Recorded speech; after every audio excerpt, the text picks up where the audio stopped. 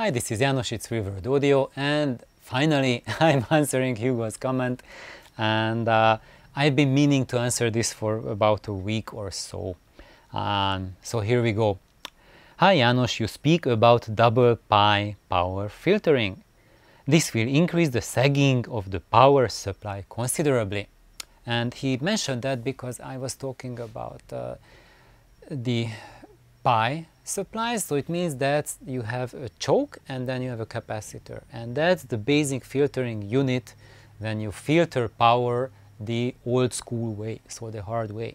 And most of the time it's associated with vacuum tube gear, but you can also do that for your DACs and solid state gear as well, and it will lead to a very different kind of sound. And usually people don't do that with most solid state gear, because there you can get very fast power only when the resistance in the power supply is little, and when you add the choke there, it's going to have a significant resistance, so it's going to increase the sag there. But with tube amplifiers we have a much higher supply voltage, so it means that they are charging way faster than the low voltage solid state supplies, so there you can get away with higher impedance in the choke. And also when you have a choke, the choke is not just something that provides impedance and slows the charging of the capacitor, but the chokes also store voltage. So they also behave as a storage device. So basically when your device needs voltage, they can provide voltage. And tubes, vacuum tubes, they primarily run on voltage. So what they need when the signal is going up and down, they need from the supply to get back that voltage that they lost, or compensate for that compensate for that extra higher voltage. The supply needs to just shunt away that voltage, and that's what a choke can do. And when you have that double pi filter, what happens there, because you have two filter stages, you also double the impedance of the supply, and you slow down the time to charge your final capacitor bank that supplies your power tube. So why on earth was I doing that for the Darling amplifier, especially for the pure Darling, which I recommend as a higher level, as a better build? So why I am recommending something that has a slower power supply?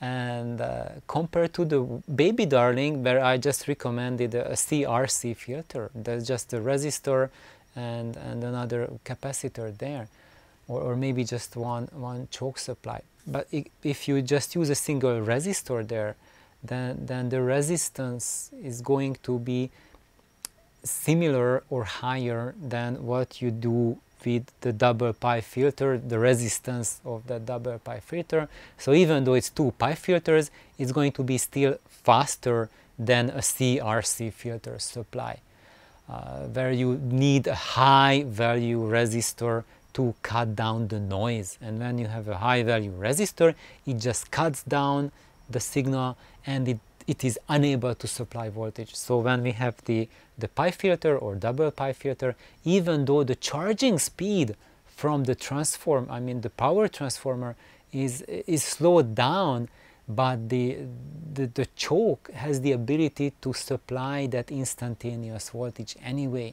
So that's why if you look at just like the current speed and the charging speed, it just tells you half of the story, because the second half of the story is the interaction with the voltage department, and the way how you can minimize the damage done by the two pi filters versus one only in the power supply for the amplifier is to minimize the impedance, the resistance, the DCR of the chokes. So you need to have big chokes.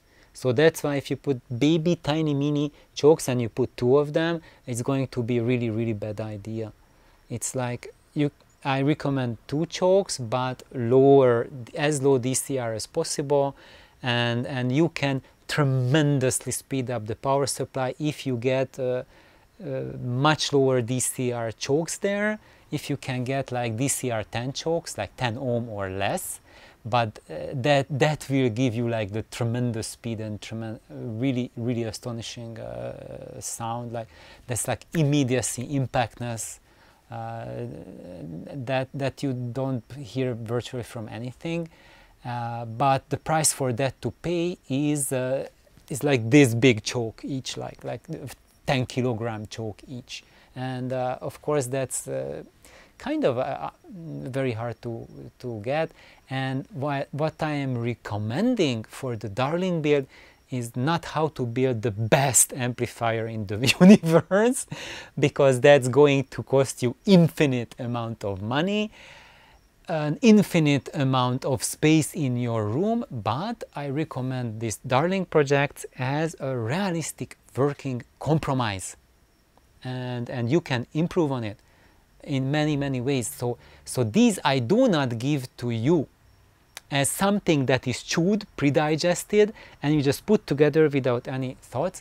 I give these Darling projects, the baby Darling and its upgraded version, as an exercise, as a learning tool that you build for yourself, you have fun with it, you enjoy the process, and then you have feedback. How do you like the sound?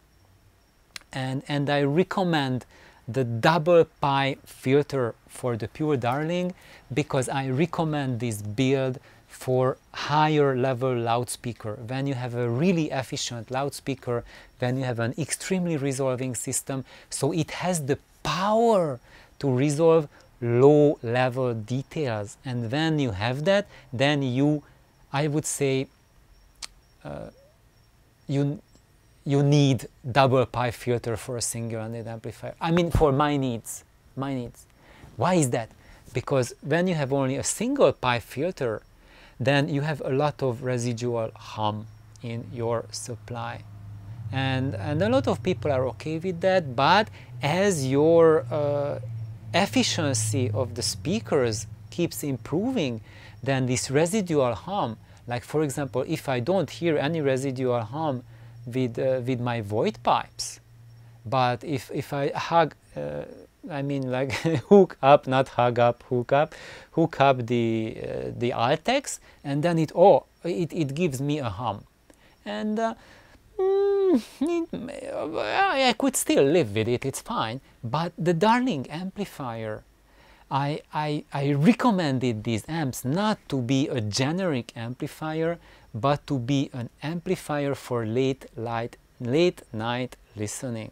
You can also use them as a generic amplifier, but you will notice that their power output is not enough to make them compete, like if you want to have like rock festivals or anything. It's not designed for that.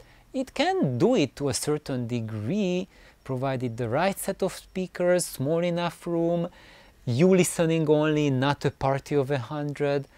So, but you have to exercise caution, intelligence, and realistic expectations for that, and then you will have a solution that it's fun and you can learn from it.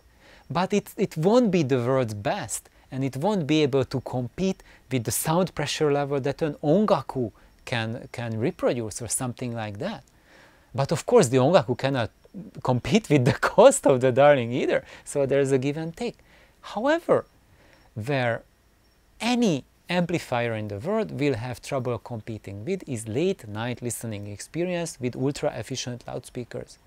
So if that's a thing, that you have like really low noise floor in your home, so you don't have like AC busting, cars, everything, late night, everything is quiet, hush hush. You have very efficient loudspeakers and you listen to it, and then it will just blow your mind to the end of the universe and beyond infinity. However, to be able to do that, you need the pi filter, because you need that low level of power supply noise to allow you to reach to that below 10 dB level, like the 0 dB noise floor compared to like 0 dB noise floor. That's what I'm going for, like that low level, like drop it below 10 dB or even to negative dBs. to such levels that if you have an ultra efficient loudspeaker, you put your ear on the membrane and you can't hear the amp is on. That's quiet enough, and that will give you, I think that's how you can get the most out of the Darling, because it's less than 1 watt. And its strength will be in the milliwatt, in the microwatt region. And to be able to fully utilize the benefit of the microwatts and nanowatts, the billionth of a watt. So when you do a late night listening, then it's the billionth of a watt that will carry most of the cues that you are listening to. And if you have a single pipe filter, you are not going to get that region. And what you also mentioned, choke input supply. Yes, that gives you the most potential for the music, but that gives you the worst power supply filtering. If you have like just a single choke input, no capacitor, and a cap after that, so a single pipe filter choke input, that's going to give you such loud hum level that the ultra efficient or high efficient speakers are completely out of the picture with a single-ended amplifier, because even a low efficiency loudspeaker will hum like crazy. So that type of solution is exclusively in the domain of push-pull amplifiers, I would say. But even with the push-pull, that's too noisy for me. So I'm using push-pull amps, the Ampexes, for the voice of Lancelot, which are like 100 plus dB efficient, and I have a full pipe filter for the push-pull. So it's like cap, choke, cap, and it's a beefier supply, gives you a quieter signal than most people use for single-ended. But that's what I noticed, that's what I need for even for push-pull with ultra-efficient speakers, to get that the finest sound floor. Without that you are not getting the finest sound floor. And that's my contribution with the Pure Darling, to give you the opportunity to hear that ultra-low sound floor, what it is, because that's something unknown, completely unknown to the almost entirety of the audiophile world. And as you said, when it's a choke input supply, it means that it's drawing, it's really not drawing current from the power transformer. That's the capacitor that's doing it. So when you have the capacitor after the rectifier, it's current hungry and it pulls current from the transformer. And the bigger the capacitor, the more greedily it grabs for current. And what it does is that during the cycle, when the power rises, the higher the capacitor, the narrower part of the cycle is drawing the current.